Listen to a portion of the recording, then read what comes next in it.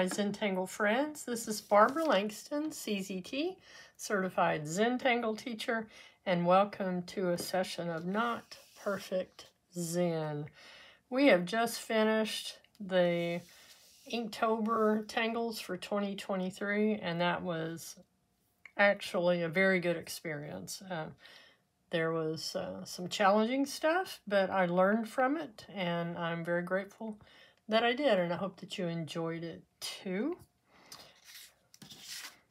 If you put your tiles on social media, I would ask you to use @BBL_tangles so I can be notified and I can look at your tiles. Today I want to start by talking about something that I mentioned in the Inktober tangles, and that was GratitangleZ. And that starts November 1st, and this is for 2023. And the way to find the patterns is in the files.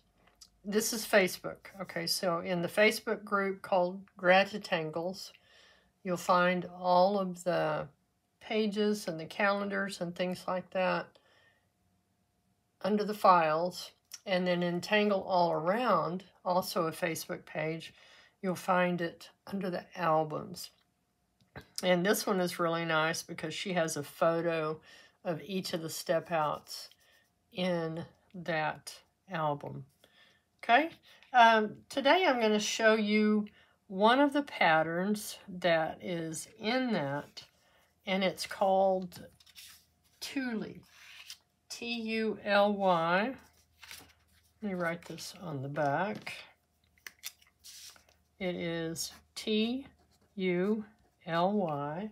and it is by Carmen Muniz,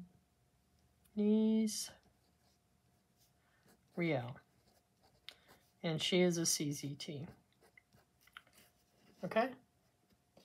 And this is the basic pattern, and of course I'm going to show you how to do it. And what I did in this one, zoom in a little bit, was I did the pattern, and then I put fragments, different fragments in there. And a fragment is just a tiny pattern, okay? So you could put any pattern, like this is henna drum, this is flux. Some of these are just the fragments that I found from the primer from Zentangle. But you can also find these fragments on the Musterkel site, and I will have a link in the description so that you can go look at the fragments if you're interested. In what I used was the triangle fragments. Okay, so this is a fun little pattern, and I'm also going to put a picture of the GratitangleZ calendar that shows you the name of the pattern for each of the days. Okay, so I will have that, and then we're going to do a tile with this. I'm really grateful to have the time and the knowledge and the way to share Zentangle, because I really love it. You probably understood that already.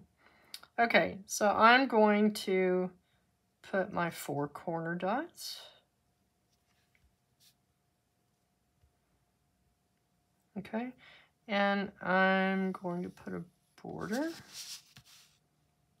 So just connect these dots. And I'm doing mine kind of straight because this is kind of a grid that we're working with. All right, and for this pattern, it's very much like Huggins, okay? Just the lines are a little different. And let me show you this. This is where I was just kind of practicing. Okay, so this is the basic grid. So we are going to put 4 orbs across and then 4 orbs down. Okay? So, 1, doesn't have to be perfect. Mine won't be.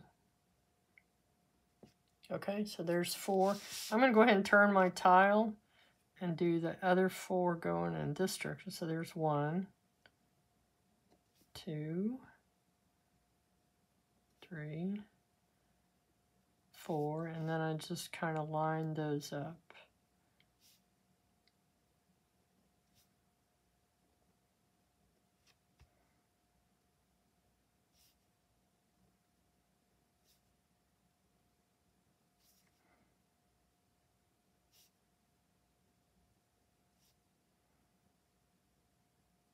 Okay, so the next thing we're going to do is, and by the way, I am using a Zentangle 3.5 inch tile.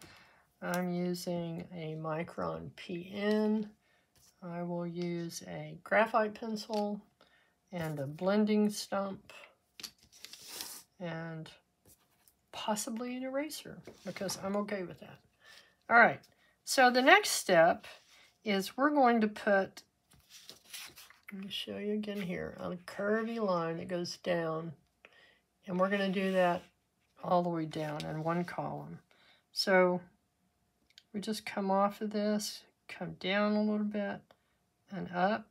We're going to skip this one, and then we're going to do the same thing over here, just a little bit of a curve. So we're going to go down this row, do it all the same, or actually this is a column. If you're talking about a grid, this is a column, this is a row. So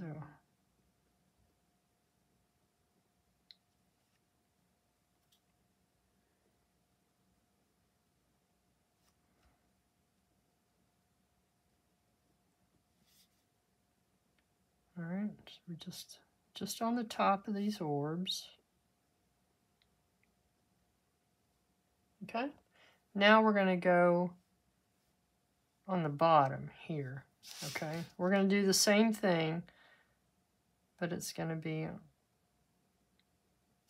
this column. It's a pretty easy setup.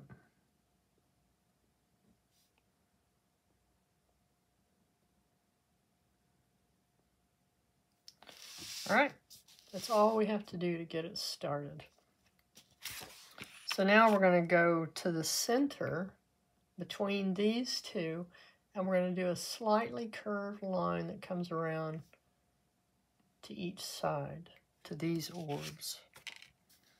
Okay, so find your center point, and then just a simple, slightly curved as it comes around to here. Same thing on this side. And again, we're going to repeat this down this column.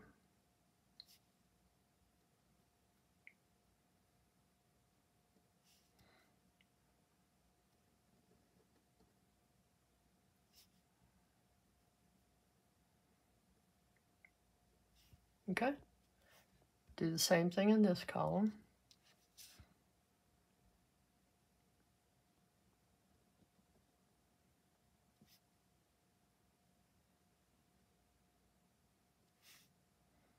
Start in the center, slight curve and around.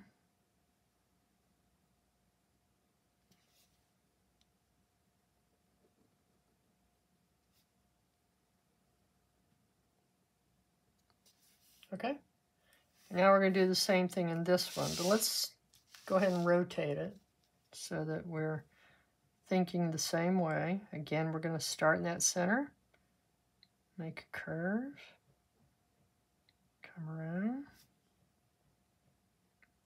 and you'll see now that this is auraing that line.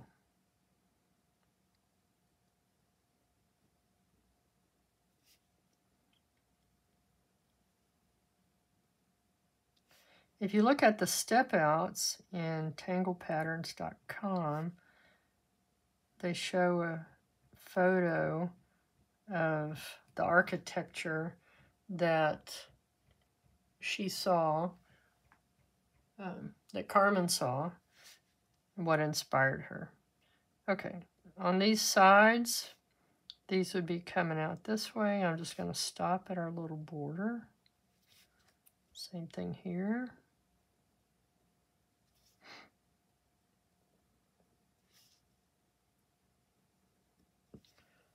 Okay, so now we're going to start to put some patterns in here.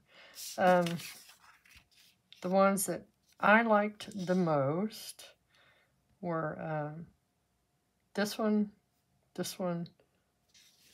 and this one, because I love henna drum. So I'm going to do those three right here. And we're going to do them in the same column, kind of like we did drawing this out. So this is going to be henna drum. So we're just going to put a slight C curve and then fill that in. Okay. And then an aura across there. And then I'm going to put the petals that go up, but I'm not going to touch all the way at the top. Just going to go up.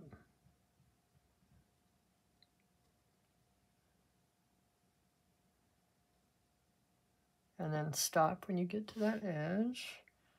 This is how I do mine. I like to start in the middle and then go across. Okay? And then I'm going to put some little flicks of my pen there at the bottom in each of these little petals. Okay? Let's do the same thing down here.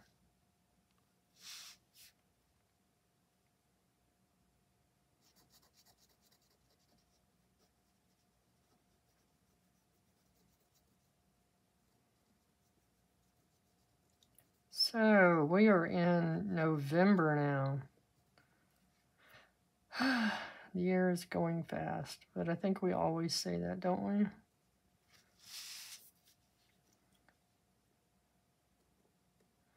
I hope it has been good for you.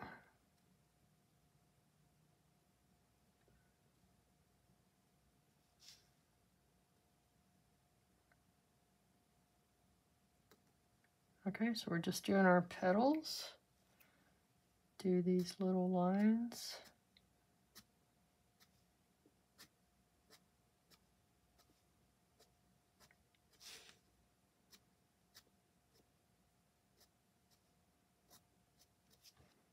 Okay, one more.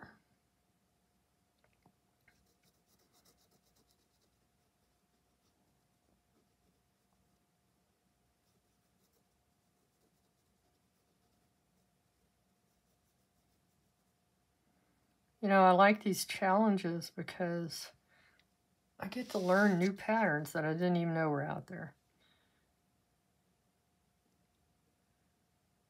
And this one, Tuly, is on Tangle Patterns, I believe. But there's so many patterns there, it's easy to miss them.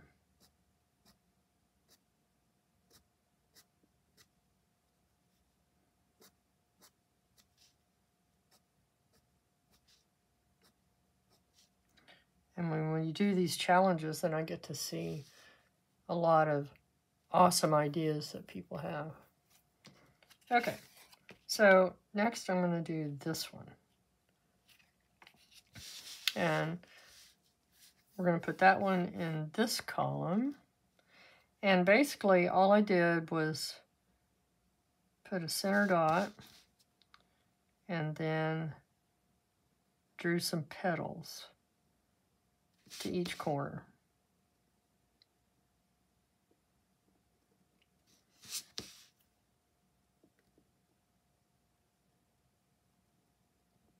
All right, and then put an orb in each of these open areas and fill in the area that's left behind, also known as interstices. Let's just say fill in the spaces.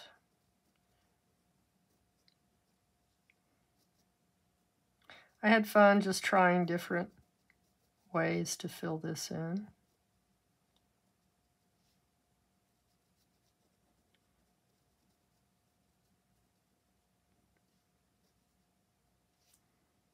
Okay.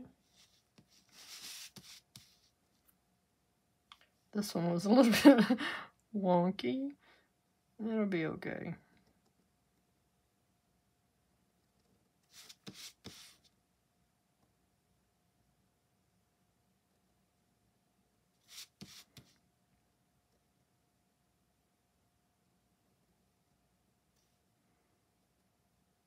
Okay, those little petals, then put our orbs in. Fill it in.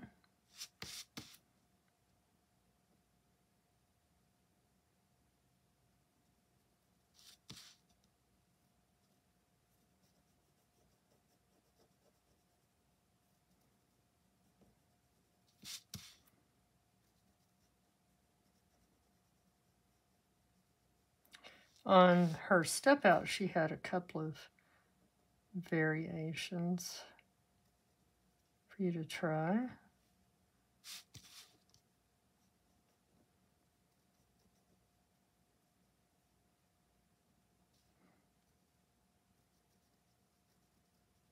All right, one more. So start in the center. Put your petal.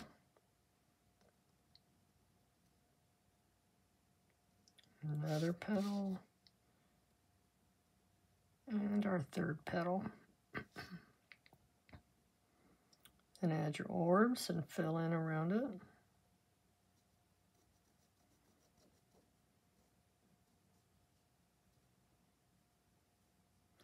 If you're new to my channel, oh, I'm sorry. Just like that. I don't do perfect videos. I call it not perfect Zen. I don't speed up my videos. I do this real time so that you can follow along. But if I'm going too slow, YouTube has controls so that you can speed it up. You can go up to double the speed, or you can slow it down.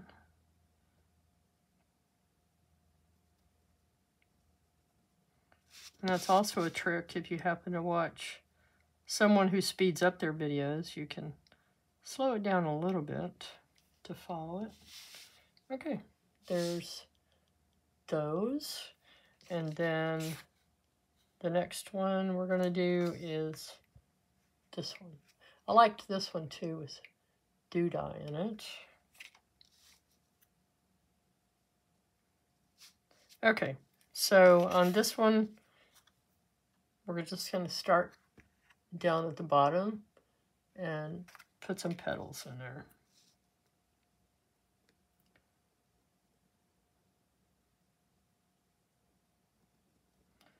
One,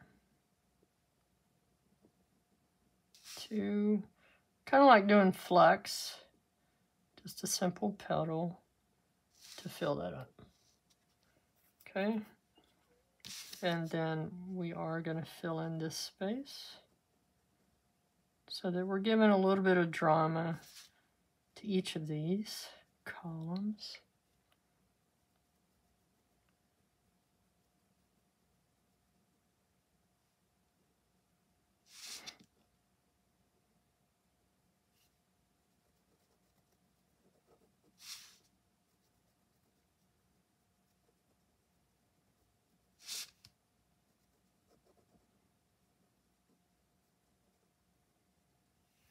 Okay, and then in the center, we can put our line, and if you want to, put another dot, a little orb.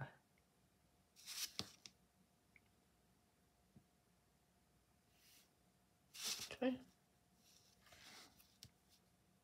So here we go again, a big petal in the middle.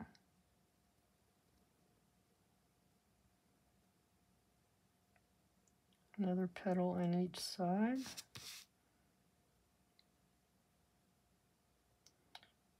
Making them kind of big to touch both sides. And then fill that in. Don't be afraid to play with things like this and just say, well, what if I did this? Or what if I did that? This is your art. Just enjoy it. I am very critical of my art. Maybe we all are. I'm surprised sometimes with how it turns out.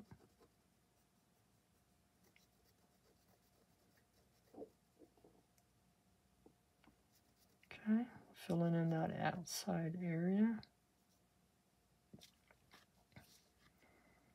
And then our line and an orb.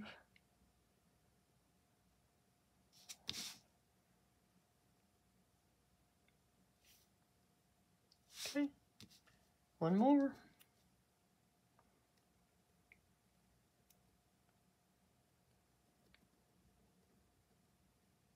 Okay, I'm touching the tip and the sides.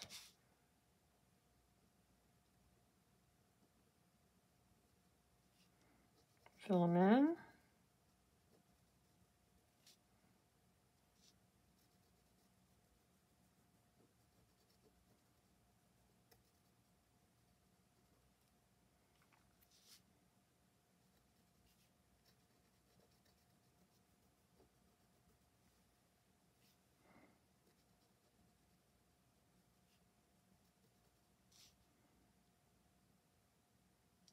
A line up the center and an orb.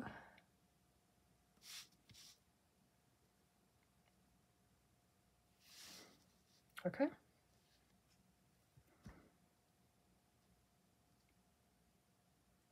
And I'll go back and do a few touch-ups here and there.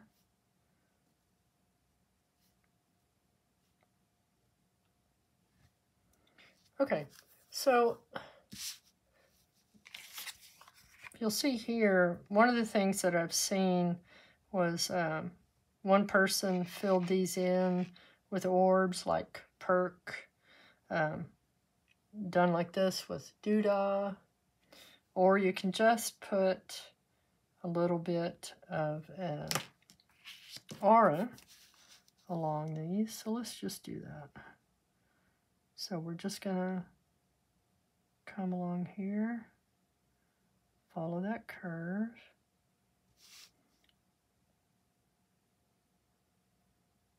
And if you'll point your pen toward what you're trying to aura, it makes it a whole lot easier.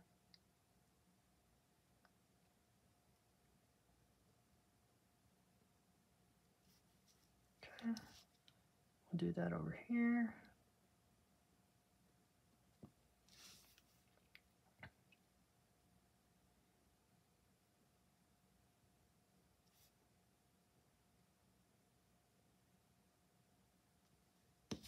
Okay, let's do it on this one now.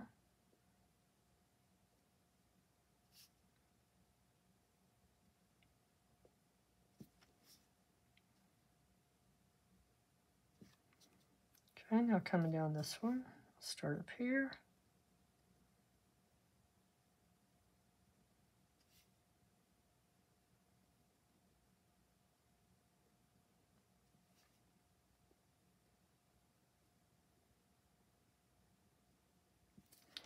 And now I'm going to turn it so that my pen is facing the side that I want to aura.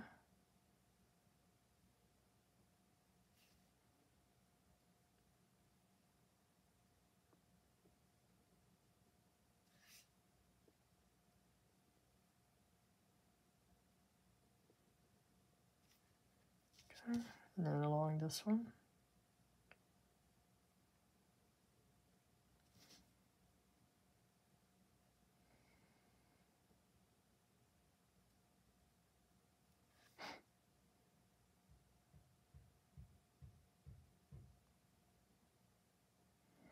And this side.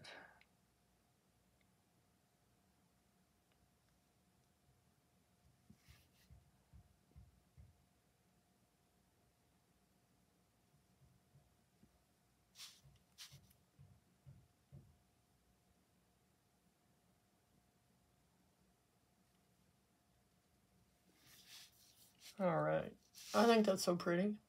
I think this looks kind of like angel wings. So let's do some shading. Okay, let's start with henna drum. And for henna drum, I like to just put some graphite at the bottom of the petals.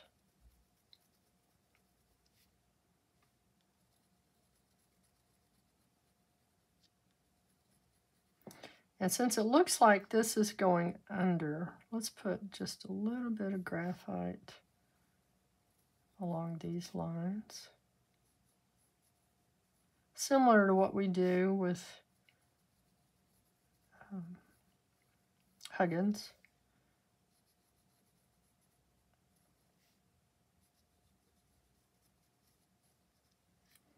Okay, with our blending stump, we're just going to soften that so that we don't have a harsh edge from our pencil. And then pull it up towards the middle. Okay, same thing here.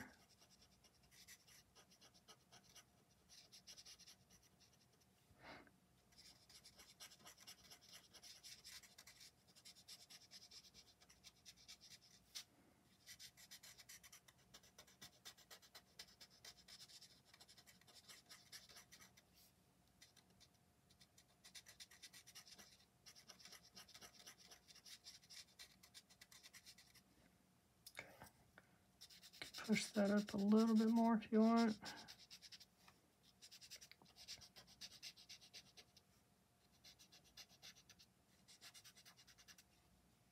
Okay. For this one, let's just put a little bit of graphite on each side of these, look like little rice shapes or petals. And then we'll soften that and pull it toward the center, but we don't want to cover the center. Okay, keep that little white space there.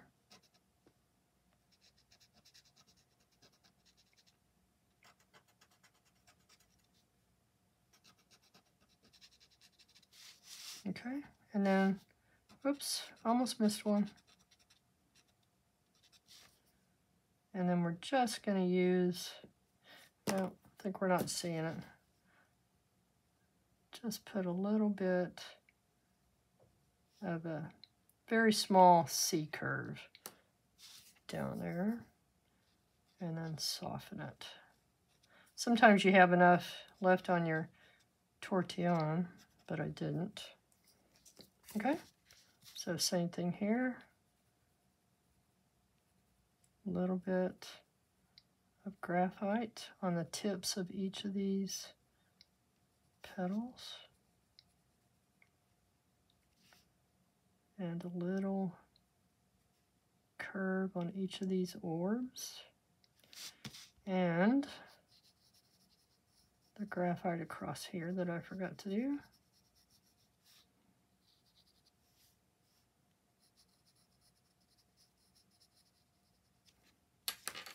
Okay. Soften that with your blending stump.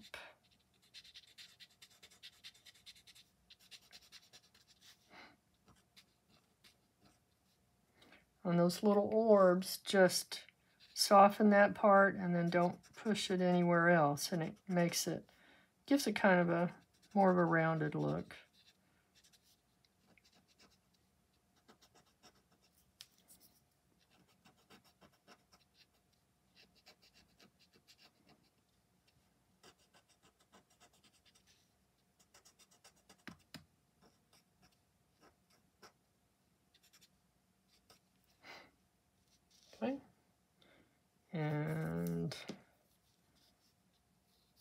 Go ahead and put this here.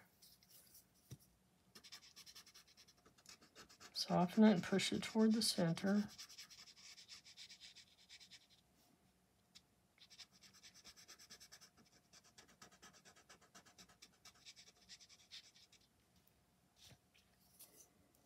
All right, now this one.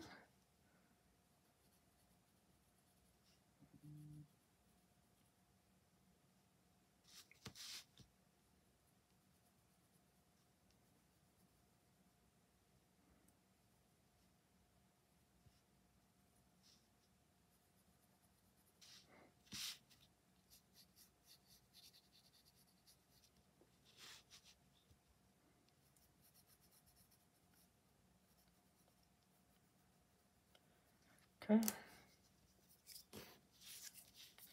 Soften it.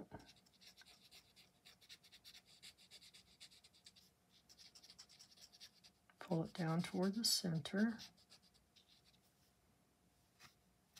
Okay. Get this one. These up here at the top.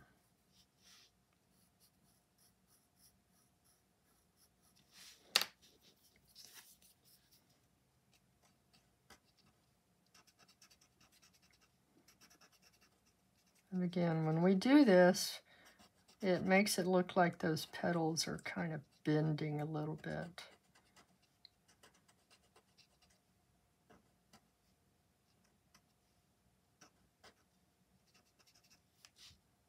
Same thing here. It gives it just a nice shadow.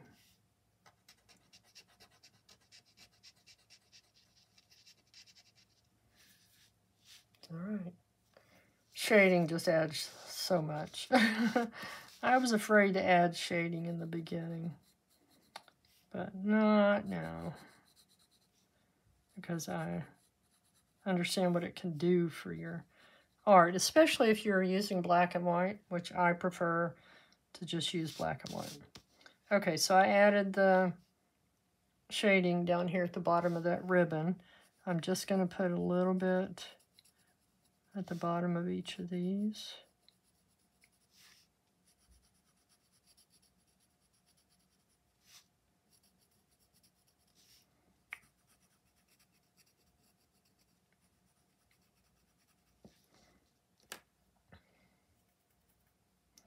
And then soften those, push them up, but not all the way.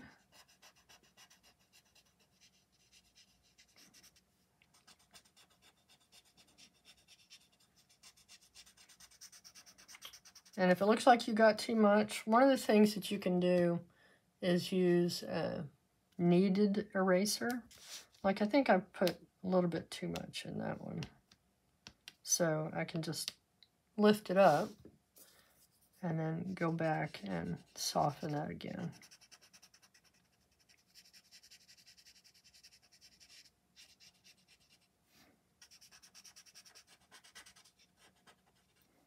Okay.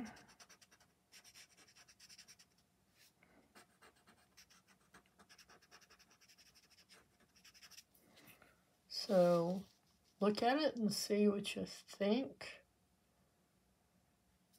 As I was doing that shading, I thought maybe it would look better to fill these in, since we have these everywhere. So let's just do it. What if we fill those in?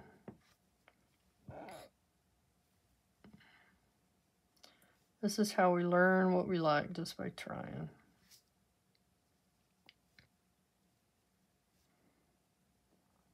If I didn't like it, I'd come back and put jelly roll on top of it, right? All right, there we go. That was fun. I think I'm going to come back off camera before I take pictures, and then I'll fill in these little tiny spots that I missed. Okay. I always like to find the top of my tile. That's silly, but I look for what's on the back, but actually I like it the best this way. So I'm going to put my chop over here. Let's put it coming off of this. So I encourage you to put the pattern names on the back of your tile. I don't know how many patterns I have found recently that don't have names, and I wish that I had that on there. And the date. And you can use that for future reference. All right. Awesome. Okay. Okay, there we go. So there's our tile. There is some ideas from triangle type fragments or just things that I've seen. And if you're interested in finding how to do this and to get the list, there's a list at GratitangleZ and Tangle All Around. I am not doing all of these. I have some medical procedures coming up that are going to slow me down. And so I won't be doing all of these, but I will do my best to at least do a tile each week. So thank you again for joining me. If you put your tiles on social media, please use @BBL_tangles, and please like and subscribe. I will always answer your comments. So if you have any questions or comments, just let me know. And thanks again for joining me. I'll see you next time. Bye.